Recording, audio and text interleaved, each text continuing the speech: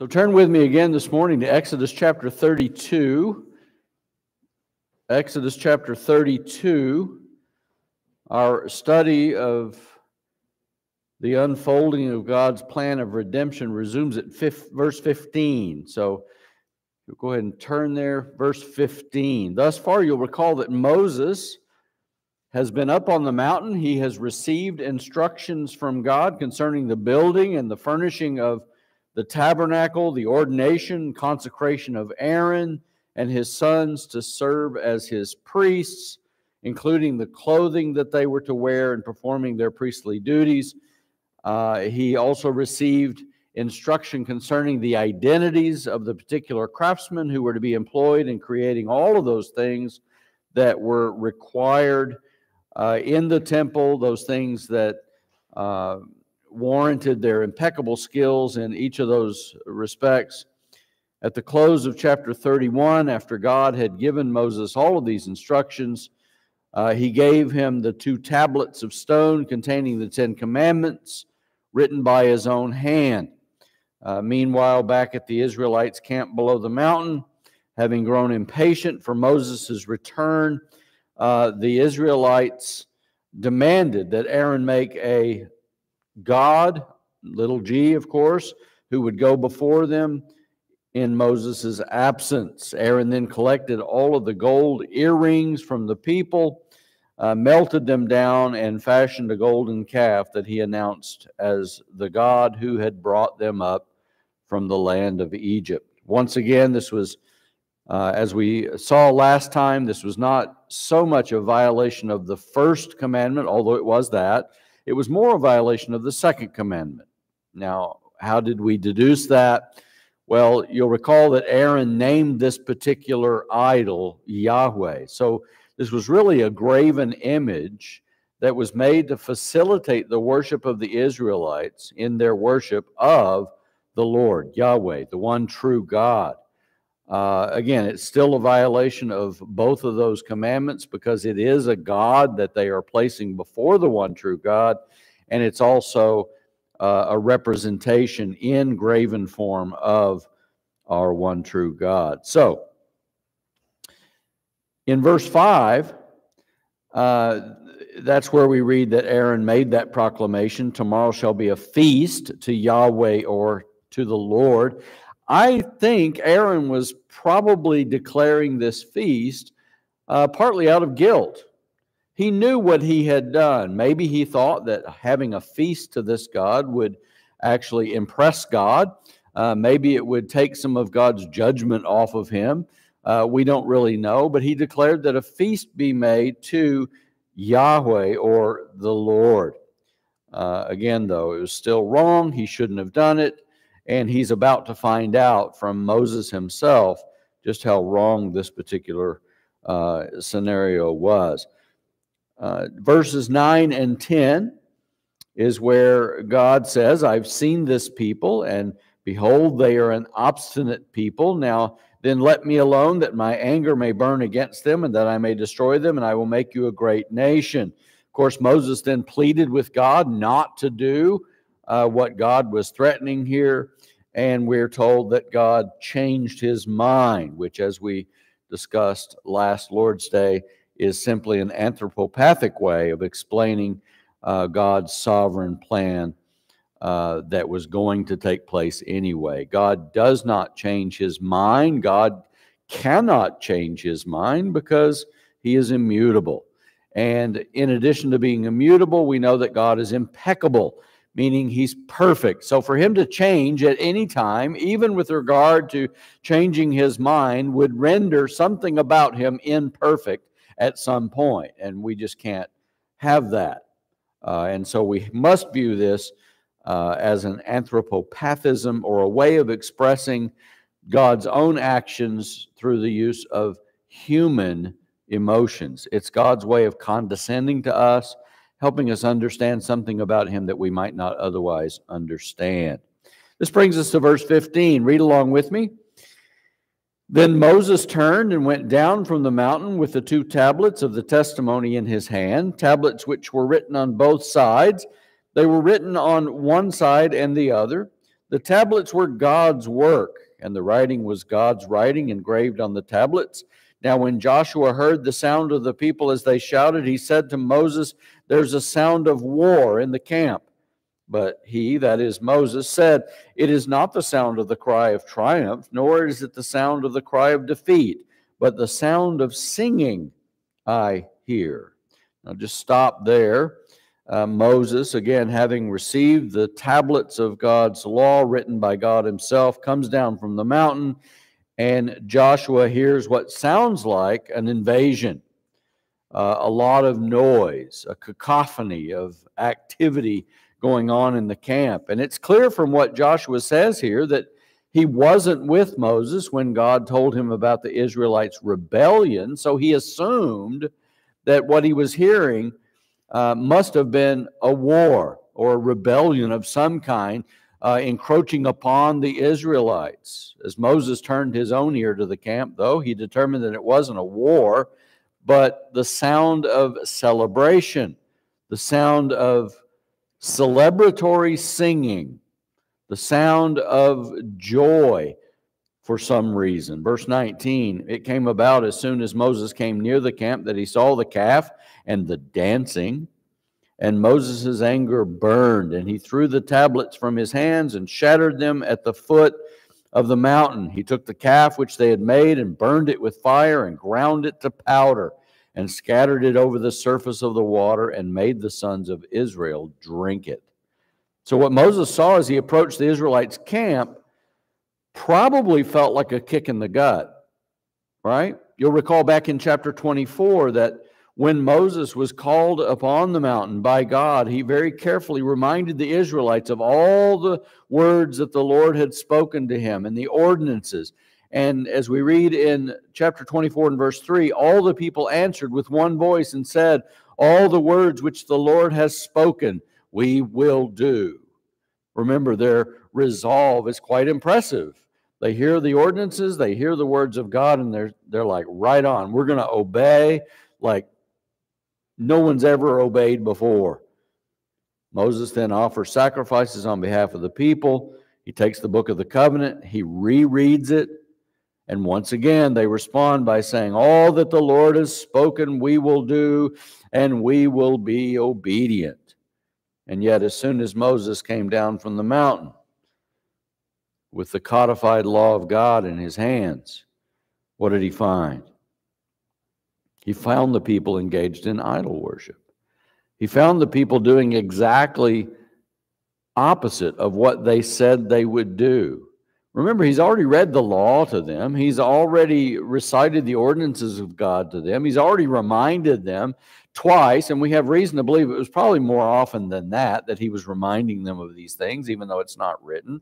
But constantly they're being reminded to do the will of God, and when he comes down from the mountain, he finds them engaged in idol worship, and who knows what other kind of debauchery. And here's the thing. In almost every case where the Word of God has been clearly expounded and at least initially warmly received, it's never too long before man grows lax in his devotion. Some of you probably remember as young believers, you would get on these highs, as it were. You would have these great moments where it seemed like your faith was impervious. You heard a really good sermon, you heard really good singing, or you engaged in really profitable worship, and you're on this high, you're on cloud nine as you leave the church. Hopefully that happens when you're here every week.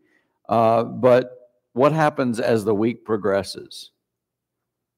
This is why we need this weekly meeting, by the way. It's like a filling station. We come in and get a recharge or a refill of the Holy Spirit, as it were. Corporate worship is extremely beneficial in promoting individual piety, and sometimes we forget that. But all it takes is to get out into the world or get stuck in traffic or any number of things that can happen to us throughout the week, argue with our spouses, argue with our families. it doesn't take long for that high to wear off and we come crashing back down to reality. And this is just true in almost every case where we have these highs and lows. And it was certainly true in Israel's case. And let me just say this. This can happen even among Christ's most devout disciples.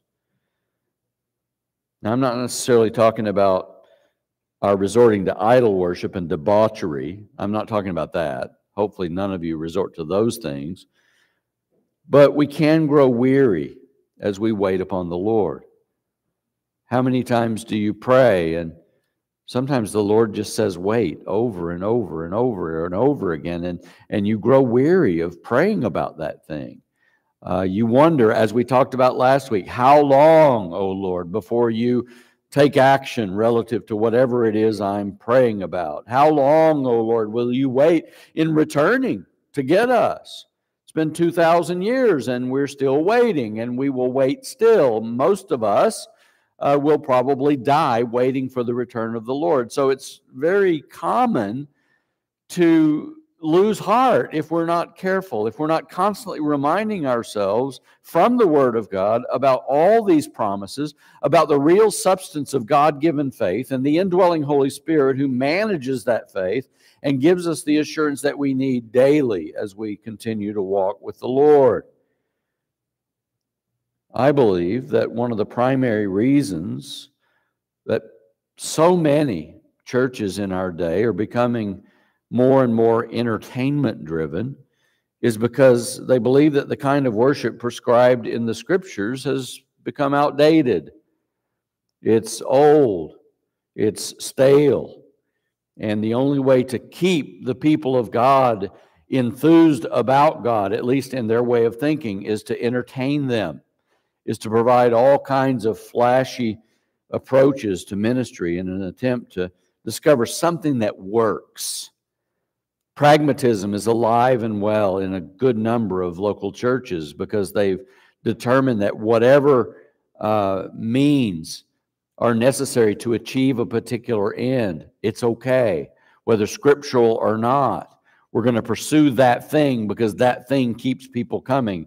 I've read various accounts to you from articles written in Christian periodicals like Christianity Today and other periodicals that tout these mega churches and how they achieve the success that they've achieved. You'll remember not too long ago I read something about a church down in Corpus Christi that said in order to keep the people coming, you have to get better and better at entertainment. And again, it's just a misguided approach.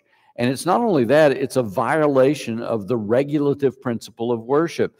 God's Word tells us how we are to worship Him.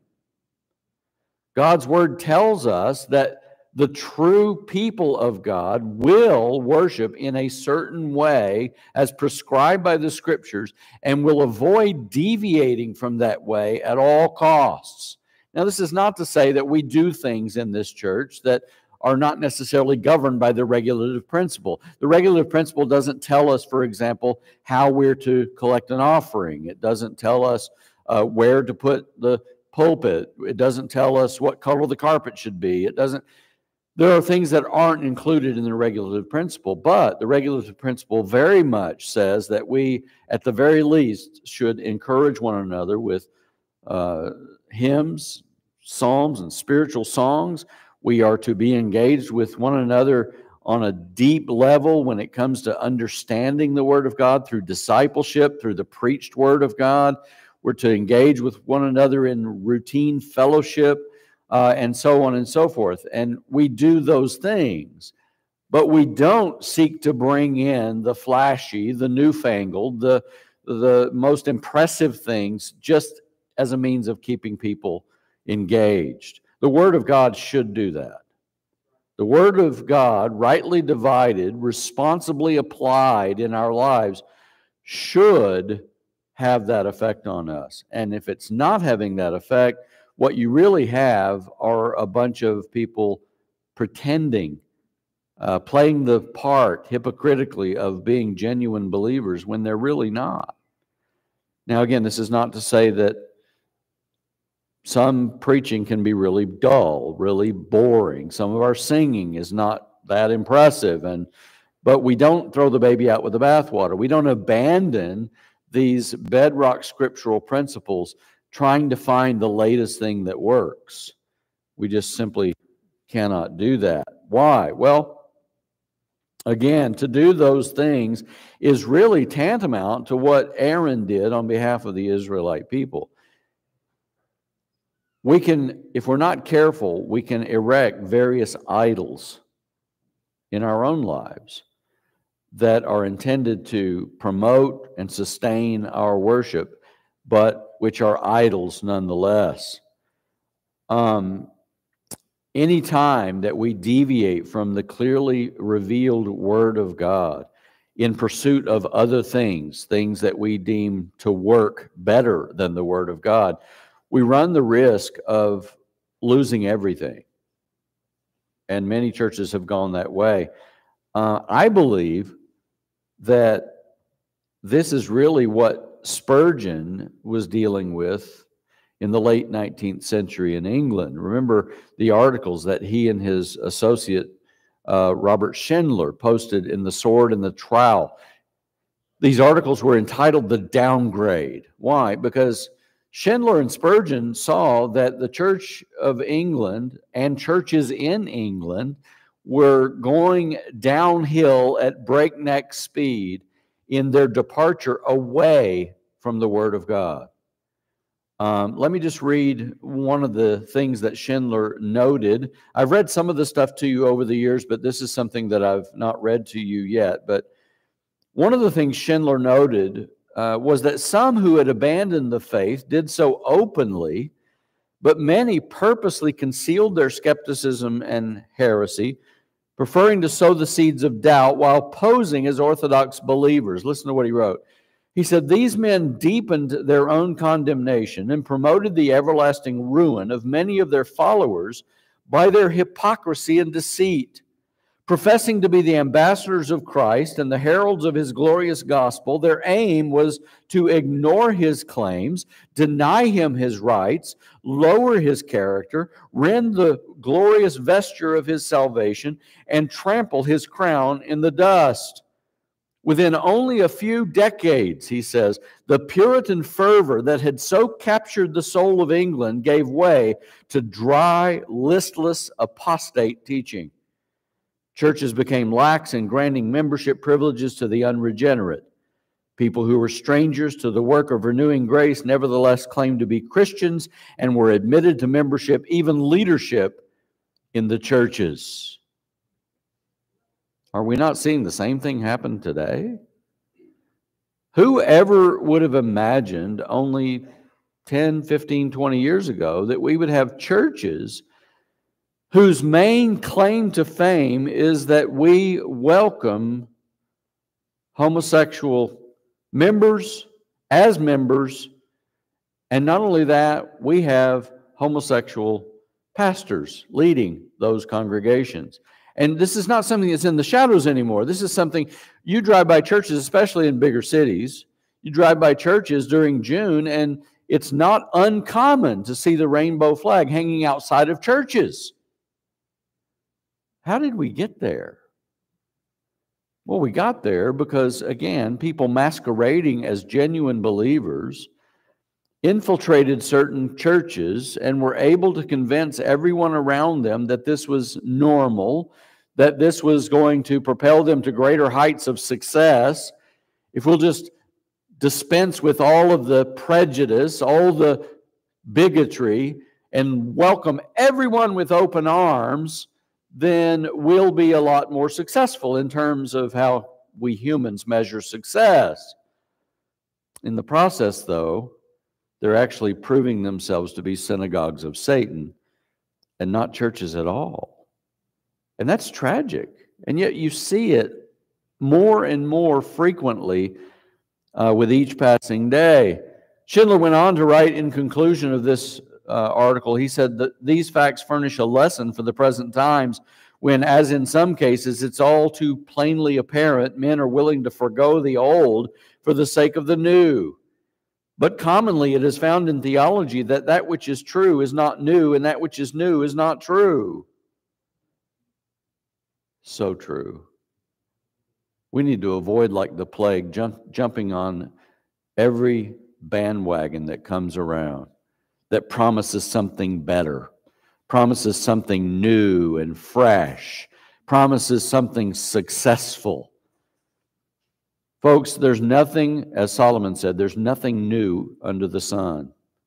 There's nothing going on in the church at large today that men have not tried in successive generations past over and over again to bring new life into the church. In most every case, it ends in a decrease in the church's effectiveness.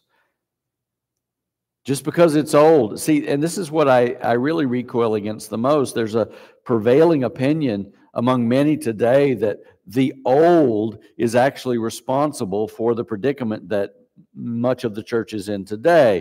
It's that old, stale, archaic, out of date sort of approach to ministry that hasn't worked. Well, again, let me just remind you, the Lord himself said, I will build my church, and the gates of hell itself won't prevail against it. We're being assaulted daily by all of these things. Do we bow to them, or do we just continue down that straight and narrow path that leads to life by promoting the Word of God and the Word of God alone as our guide for all faith and practice? What was the trigger, though, at least in 19th century England? What was that straw that broke the camel's back, so to speak, that caused this series of articles to be written? And why am I mentioning it this morning? Well, I'm mentioning it this morning because, again, we're repeating history in large measure. So the same trigger that warranted all of these articles, that same trigger is locked and loaded today and is being pulled routinely. Now, what is that, though? I've shared this with you before, but let me just remind you what Schindler said about this catalyst, or what the cause was. He said, the first step astray is a want of adequate faith in the divine inspiration of the sacred scriptures. All the while a man bows to the authority of God's word, he will not entertain any sentiment contrary to its teaching. To the law and to the testimony is his appeal concerning every doctrine. He esteems that holy book concerning all things to be right, and therefore he hates every false way. But let a man question or entertain low views of the inspiration and authority of the Bible, and he is without chart to guide him and without anchor to hold him. He says, in looking carefully over the history of the times and the movements of the times, of which we have written briefly, this fact is apparent, that where ministers and Christian churches have held fast to the truth that the Holy Scriptures have been given by God as an authoritative and infallible rule of faith and practice, they have never wandered very seriously out of the right way. But when, on the other hand, reason has been exalted above revelation and made the exponent of revelation, all kinds of errors and mischiefs have been the result.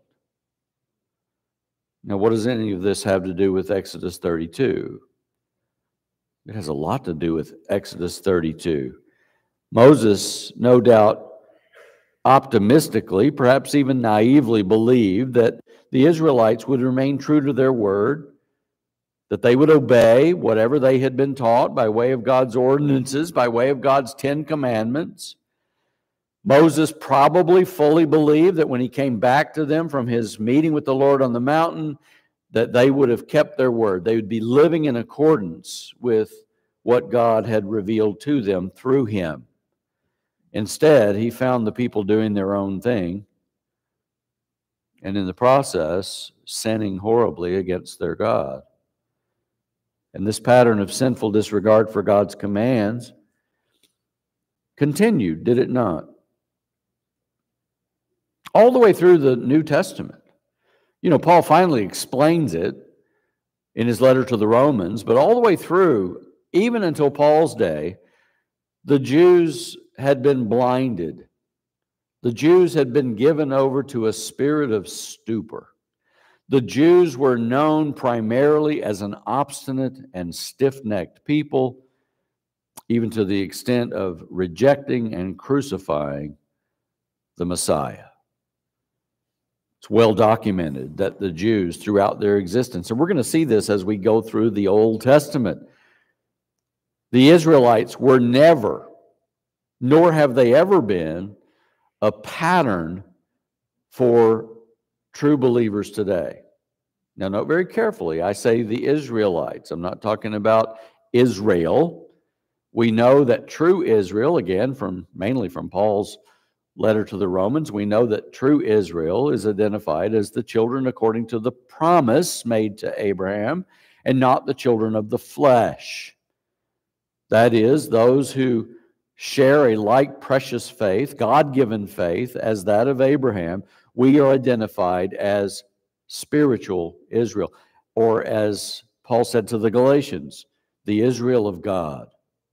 And again, that's not replacement theology, it's fulfillment theology. That's the way it was always intended to be. But this group of people throughout the Old Testament, known as the Israelites, they constantly reflect an attitude of disobedience, an attitude of waywardness throughout their sojourning in the wilderness and beyond. And it's continued ever since, even among those who claim to be religious. As I thought about this, I was reminded of something that Jesus said about his second coming. Look at Luke chapter 18.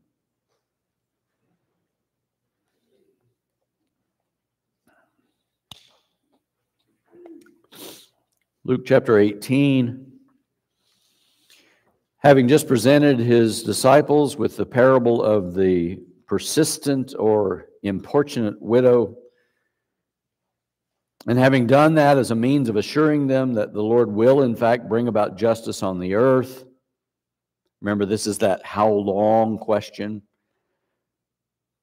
The Lord then says this, however, when the Son of Man comes, will he find faith on the earth? John Calvin actually has something really interesting to say about this. Somewhat surprising, I believe, coming from Calvin. Calvin wrote this. He said, Christ expressly foretells that from his ascension to heaven until his return, unbelievers will abound. Meaning by these words that if the Redeemer does not so speedily appear, the blame of the delay will attach to men, because there will be almost none to look for him. Would that we did not behold so manifest a fulfillment of this prediction, but experience proves that though the world is oppressed and overwhelmed by a huge mass of calamities, there are few indeed in whom the least spark of faith can be discerned. I mean, this goes hand in hand with what Jesus himself said about the two ways, right? Broad is the way that leads to destruction, and many there are that go therein, but narrow is the way that leads to life, and few there are who find it.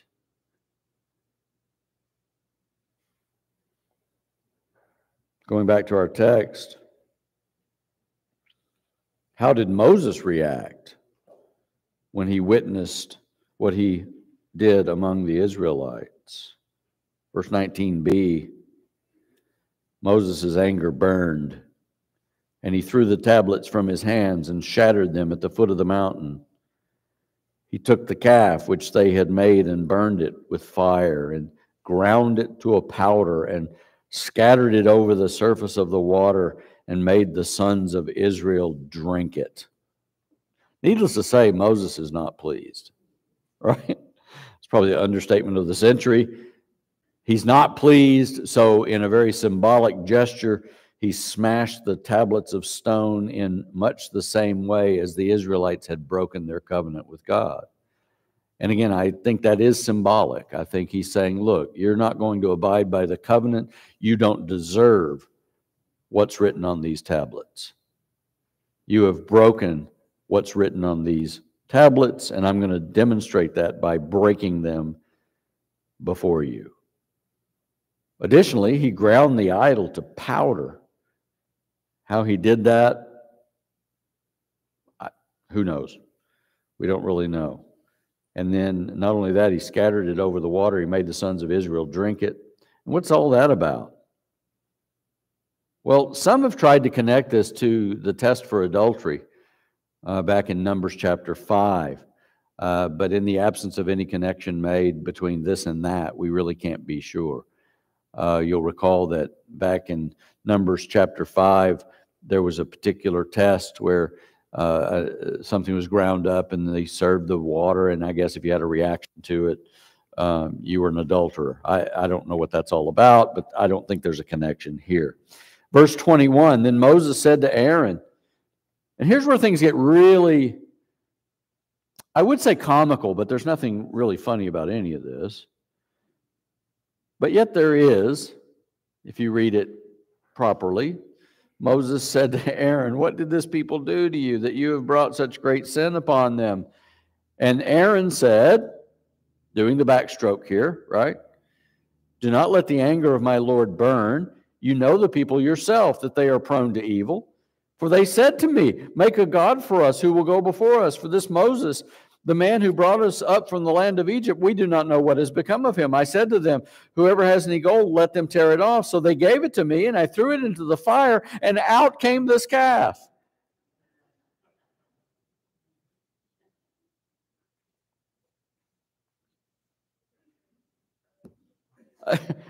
What gives, right? This sounds like something one of our children might say in response to what actually happened. But note here that Moses calls this a great sin. You know, this is not to say that we're to relegate all other sin to being less serious, although in a sense not all sins are created equal, but to demonstrate just how heinous this sin of idolatry truly is. And I think we talked about this enough in previous studies, so I'm not going to belabor it very much again this morning, except to say that what makes idolatry such an offense to God is that it expresses a profound dissatisfaction with the one true God and seeks to replace him with any suitable substitute. And this goes back to what I was saying about the regulative principle of worship. Sometimes we find that the Word of God, as it regards how we're to worship God, is not sufficient. That we need more of this, that, or the other thing than the Word of God actually provides us. We need to be very careful, not only in the corporate sense, but in your own personal life. You need to be very careful that you're not creating idols, that you're not allowing anything into your own life that is intended to express some sort of dissatisfaction with what God has already blessed you with. We talked about this when we talked about, from the 12th chapter of Job, we talked about the sin of discontentment. Discontentment in any form is egregious enough, but dissatisfaction with God himself is horrendous. Especially when Paul tells us, through the Ephesians, he says, you've been blessed with every spiritual blessing in the heavenly places in Christ. What more do you need? The answer to that is we don't need anything.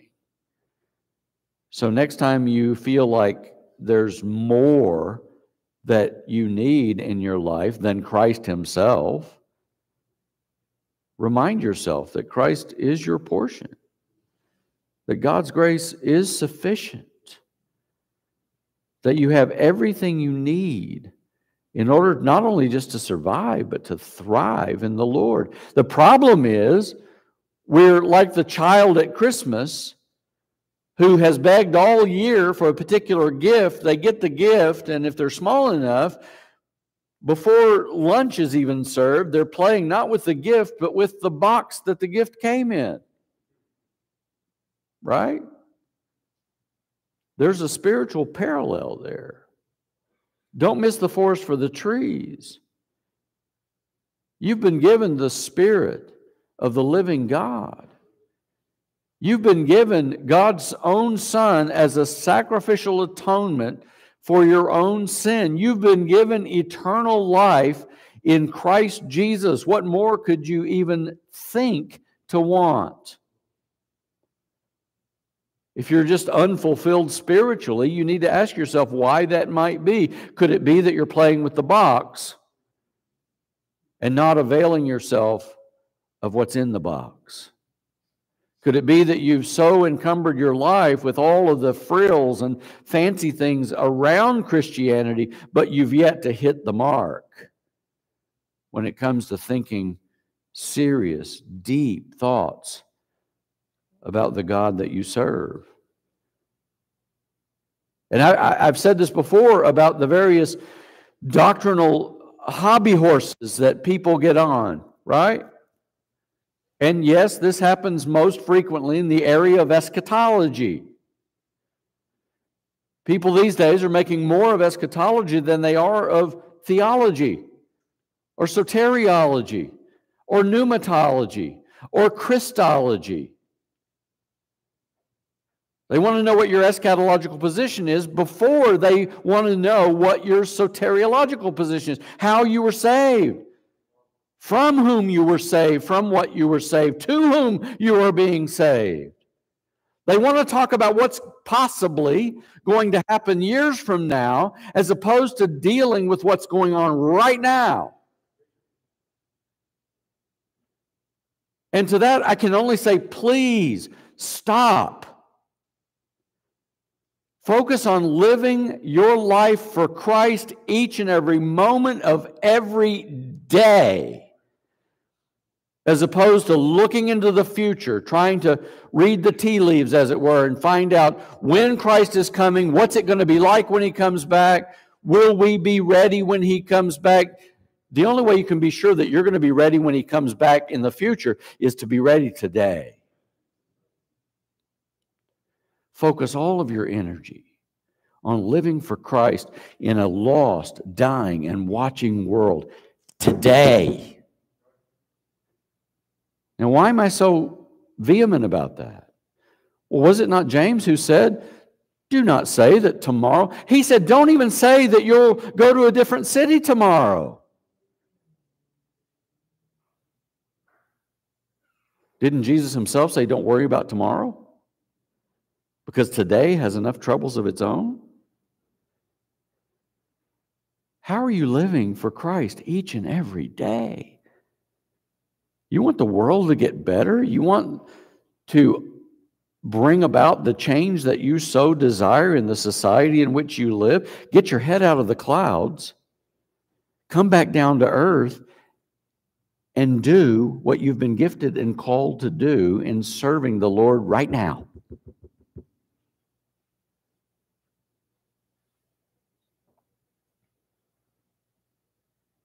Well, Pastor, it sounds like eschatology is really not that important. It's not. It's not.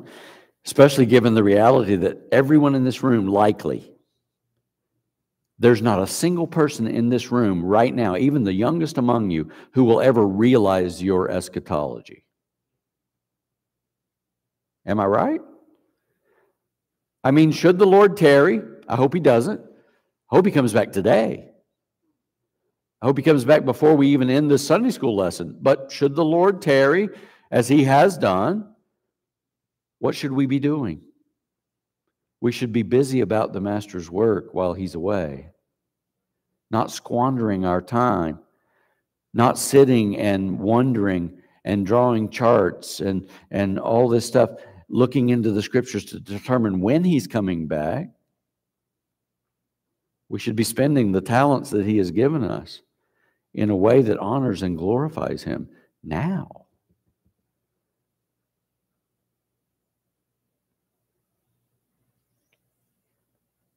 Well, what was Aaron's response to Moses' question? He said, don't let the anger of my Lord burn. You know the people yourself, that they are prone to evil. Okay, we just read that, but let's break it down a little more here. Moses knew that, didn't he? Moses knew the kind of people he was dealing with. Just go back and read from the time Moses enters the scene here in delivering the people of God from Egyptian captivity, Moses knew at every turn he was being challenged. At every turn he was being disrespected. So he knew this. But look beyond that to what Aaron's attempting to do here. He's attempting to pass the buck. He's like, Lord, it's not my fault that these people are so prone to evil. It's all their own fault. They said to me, create for us a substitute. While this man Moses is away, we don't know when he's coming back. Just create something for us. They gave me all their golden earrings, and I threw them in the fire, and poof, out came this calf. If it weren't so funny, we might just be able to see just how serious this is. Lies are never funny. Trying to pull one over on God through Moses here is not funny. I believe I've shared with you the story of me burning the yard when I was a kid. 8 to 10 years old. There was a guy down the street who was a welder, and he took a blowtorch and he was burning his yard off. And that's what people did back in the fall and winter months to ensure that the grass would come back healthier. There's some science. Steve can probably tell you what the science is behind that. But anyway, you burn the yard off. And I thought, I bet my dad would love that. I'm going to do my dad a solid. So I lit the yard on fire.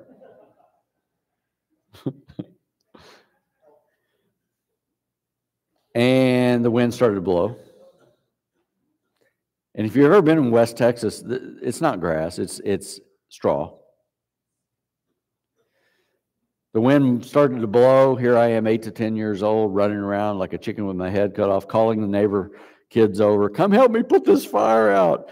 My 80-year-old babysitter, Mrs. Looper, comes barreling out of the house with a bedspread, my bedspread, mind you. And I still have this vision in my mind of little Miss Looper out there with this bedspread, and she's trying to douse the flames with this bedspread. Other neighbors come over and they bring their water hoses, and everybody, it's a mess. So my dad comes home. He's not pleased. But I thought I had a way out. He said, Tim, tell me what happened. Well, Dad, you see, we were playing baseball in the yard. And I slid into home plate. And there must have been a match on the ground.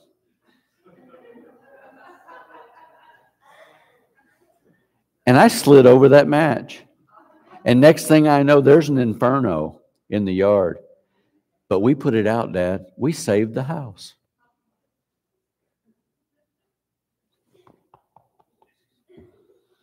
It wasn't a pat on the back I got. It was a little lower and much more prolonged. That's the same kind of thing Aaron's doing here. He's trying to obfuscate. He's trying to soften the blow from Moses. He's saying, look, I just threw it all in the fire and poof, it's like providence. God gave us this idol just out of the fire. Well, needless to say, Aaron's explanation is implausible. He was guilty and he knew it, but his pride simply wouldn't allow him to take full responsibility for being so irresponsible. And I just want to ask you to be honest with yourselves. Do you sometimes do that? Do you sometimes water down the story with your spouse, with your boss, with your coworkers when you've made a mistake and you don't want it to look like you've made the type of mistake that you've actually made, so you try to do the backstroke? Listen, don't do that. One of the telltale signs that you're a true believer is that you'll be a man or woman of the truth, even when it hurts. I learned a valuable lesson that day, and I can tell you honestly as I know how, I never lied to my dad again. Let that be a lesson to all of us. We shouldn't lie, because lying to our fellow man is ultimately lying to God himself. If David's right, and I believe he is, when he says to the Lord, against you and you alone have I sinned, then when we lie to one another, we're actually lying to God himself, or attempting to. Verse 25, when Moses saw that the people were out of control, for Aaron had let them get out of control to be a derision among their enemies, then Moses stood in the gate of the camp and said, whoever is for the Lord, come to me. And all the sons of Levi gathered together to him. He said to them, thus says the Lord, the God of Israel, every man of you put his sword upon his thigh and go back and forth from gate to gate in the camp, and kill every man his brother and every man his friend and every man his neighbor. So the sons of Levi did as Moses instructed, and about 3,000 men of the people fell that day. Then Moses said, dedicate yourselves today to the Lord, for every man has been against his son and against his brother, in order that he may bestow a blessing upon you today. What in the world does all that mean? Come back next week.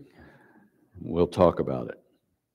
I mean, I didn't want to spend just a small amount of time explaining something that's really quite momentous in the history of not only Israel, but mankind. Why would God say, okay, everybody who didn't come over, who's not on the Lord's side, kill him? We'll talk more about that, Lord willing, in our next time together. Let's go ahead and close in a word of prayer.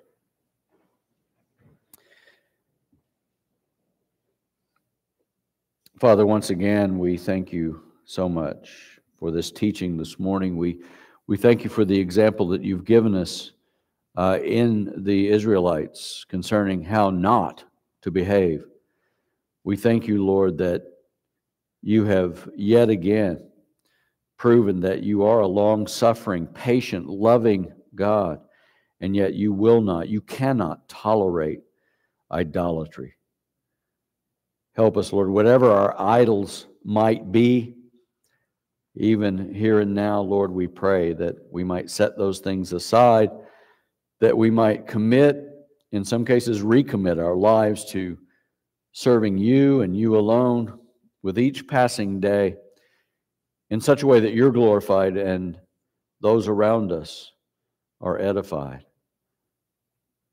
Father, again, we thank you for this hour that we've had together. We ask, Lord, that you might grant us all the same unction, whether it be in the preaching or the hearing, to be able to put your word into practice in such a way, again, as to bring you glory and honor in everything. All these things we pray in Christ's name. Amen.